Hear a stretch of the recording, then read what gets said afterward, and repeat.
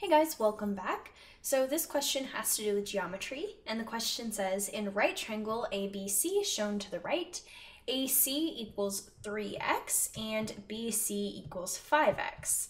If the perimeter of triangle ABC is 84, then x equals what? So if you remember back to geometry, this is an example of a Pythagorean triple. So what that means is that each side length basically are whole integer numbers. So this, I already know, would be 4. If you didn't know that, that's okay. How you could figure it out is you could use the Pythagorean Theorem.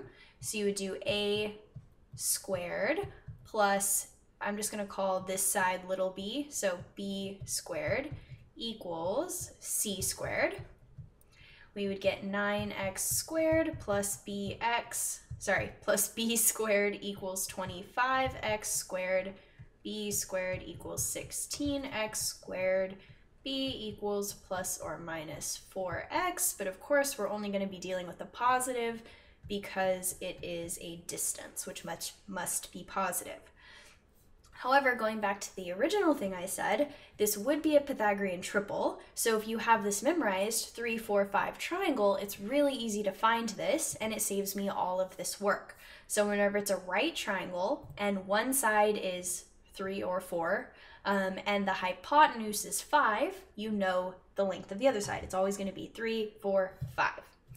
Okay, so now we know that, and we know that the perimeter is 84. The perimeter is just the distance around the outside. So to find that, I'm going to add up all of the side lengths. So 3x plus 4x plus 5x equals 84. 3 plus 4 is 7. 7 plus 5 is 12. 12x equals 84. So now we know that x equals 7. You could also just divide it out if you needed to. Divided by 12, well, yeah, I guess that's kind of hard. It's just 7. All right, so that gives us our answer. So again, one really good thing to review is the Pythagorean Theorem. Also, you may want to look over the common Pythagorean triples, which 3, 4, 5 is actually the most common, and maybe just review perimeter problems if you were unsure about that. All right, well, now that my dog is scratching and making a lot of noise, I'm gonna end this video. All right, have a good day. Thanks for watching.